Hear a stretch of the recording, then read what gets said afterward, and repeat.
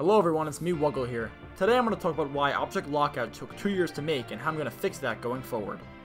So first, let's go back in time to June 2018 when I just released Old 8. I began writing Old 9 at this time, but I soon realized that Object Lockdown wasn't the show I wanted to create. It was just another object show with a weird lockdown gimmick that didn't go anywhere, and a lot of subpar characters.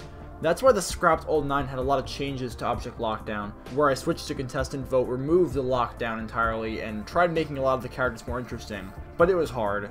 So I spent some time working on this episode before I decided to scrap it and start working on Lockout. I didn't start working on Lockout until the beginning of 2019, because I was really busy with Troc and I put a lot of my free time towards that after Old 9 was like in the gutter. Voice acting and storyboarding took the first half of 2019, and animation began around the beginning of June for Ola.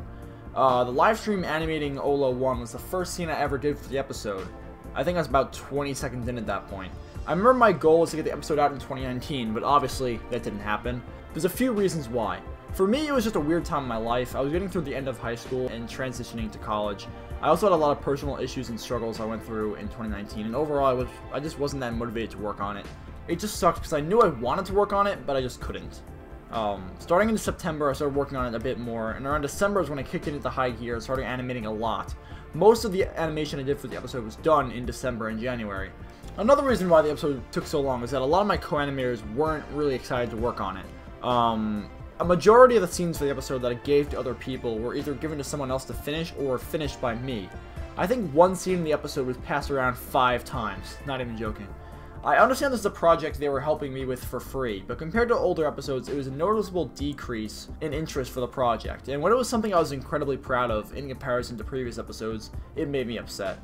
It was honestly a slog to get through some of the scenes I had to finish, especially the 2-minute scene that included the banana and grassy bit. I think having the experience of animating a more actiony scene like that was a good thing, but it just was a lot to have to finish. This pushed back the release by quite a bit. I was finished with all my scenes at the end of January. Now, here's how I'm going to hopefully fix these issues in the future.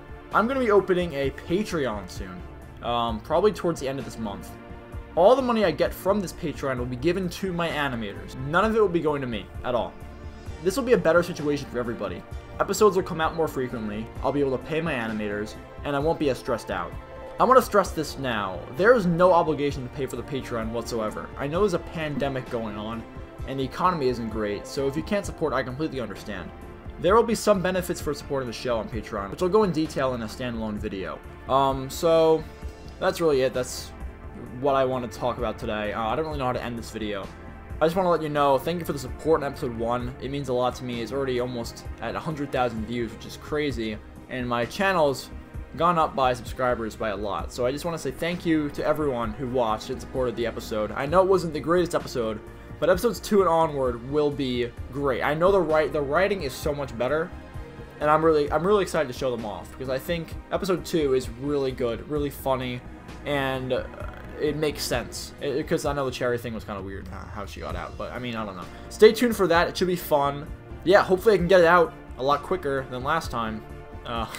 Sorry about that again, but there's nothing I could really do about that. It was a hard time for me. So thank you for watching, and bye-bye.